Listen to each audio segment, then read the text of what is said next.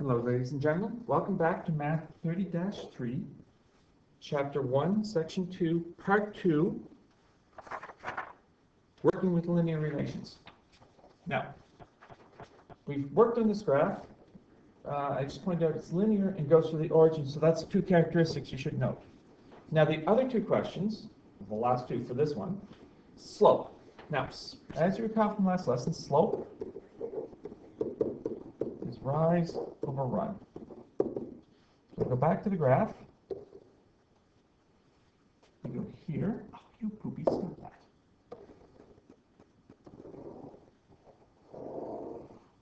We have our run down here, which is 7, and our rise, which is 8750. Right, now, to get that right, let's look at the data points here. This is 7 and 8750. It's right from my data table back here. Okay, so the rise is 8750, 7, which becomes 1250. Which, by the way, we didn't have to do that much work. We really should have looked at the graph and went, oh, wait a minute. That's slope. It's the rate of change, which is 1250 per hour. Like I said, right back here. That is the slope of the graph.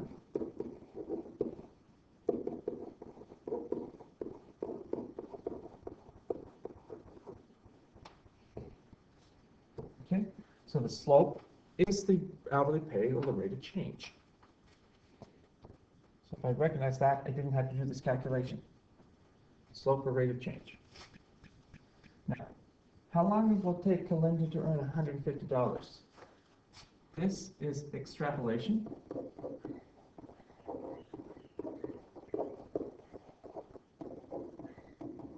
Going beyond. Okay? Now, the long way to do this is slope or rate of change is rise over run. When we did these calculations last class, the slope is $12.50. The rise, how much is she going to earn? $150. The run is time. Or, sorry, I should call that x. We don't know what the time is, so we normally call it x. How do we solve one of these? Like I showed last class, do that sneaky cross multiplication. You get x, so 150 divided by 1250. You grab Mr. Calculator, and that comes out to be 12 hours. So, if Kalinda wants to make $150 to buy something, she's got to work 12 hours. Kind of sucks, but that's life. So you earn money by working. Right? Now, Emily wears a pedometer to count the steps she walks to work every day. The following table shows the number of steps she walks on average and the amount of time spent walking. So time in minutes, 0, 10, 15, and 35. Number of steps, 0, 820, 1230, 2870. Not a lot of data points, but enough that we can graph, because I'm well, yes, of course, draw a graph of the data. So, here, make the graph a little smaller, or page a little smaller so we can see all the data points. Now, time down here, units. So please put down your units so I know what we're talking about. Is this minutes, hours, seconds, days, years, whatever? Because some people are paid by the day, some people are paid by the year. So, time 35. Let's see. Can I go? Yes, I can. 10, 20, 30, 40. Notice I'm not I'm going by fives, but I'm not labeling every number because I'm lazy. Now, the dependent variable, distance, or number of steps is, let me see, well, it starts at 0 and it goes to 2,800, almost 3,000. Let me see. 200, 400, 600, 800, 1,000, 200, 400, 600, 800, 2,000, 22, 24, 26. Yes, that works. So if we make every step, every one of these lines 200, and that's getting messy, so I'm just going to do every other line 800, 1,000, 1,200, 1,600, 2,000, 2,400, 2,800. There we go. So, see. So plotting the data, 0, 0 is the first point. Good. The next point was 10 minutes and 820. So 400, 800, 820, something like that. 15 and 1230, so 15, 1,200, a little bit above 1,200. And the last point is 35 here and 2870. So 2870 and 35, like here. So, not perfect, but let's play connect the dots. Woohoo! It's a straightish line. Now, did I do a really good job drawing this? No. Did I do a decent job and hit the points-ish? Yes, I'm happy. Now, two things. One, there's a question here. Should you connect the points on the graph? Why or why not? Well, here, getting sneaky, and I'm putting in a definition. The definition is, well, we say no, because connect the dots. Sorry, how should I put that?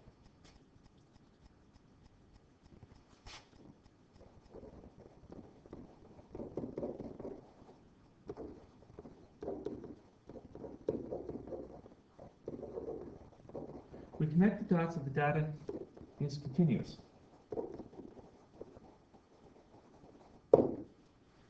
So what I'm trying to say here is time is continuous, but it's steps. Can you take half a step? Really, no. You're taking a whole step. So I shouldn't play connect the dots here. I can make it a dashed line, give you an indication, but I can't make it a solid line. I really shouldn't be playing connect the dots here. Technically, I think this is discrete. That is not continuous.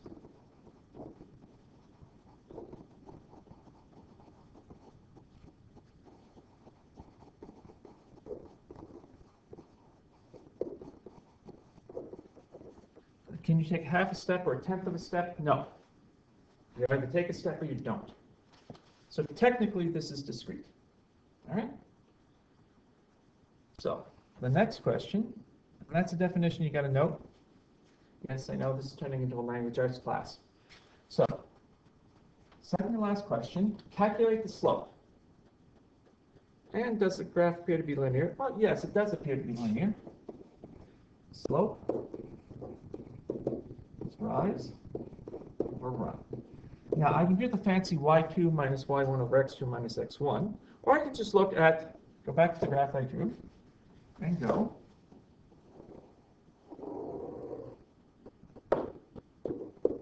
Rise and run.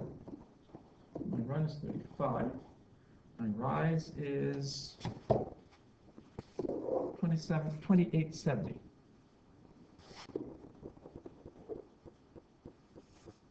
So that is 2870, which is 82. So what does this mean about Emily's speed or number of steps? Well, to be more specific, this is 82 steps per minute. I should include my units, and I didn't do it up here, which is wrong. I really should have my units up here. That's a boo-boo on my part, because the rise is steps, and the run is time or minutes, right? So that's what I need you to be able to do. Any questions? All right. Well, if not, good luck. Go work on the classwork and the activities. Otherwise, watch the videos and shoot me an email. Good luck. See you in class.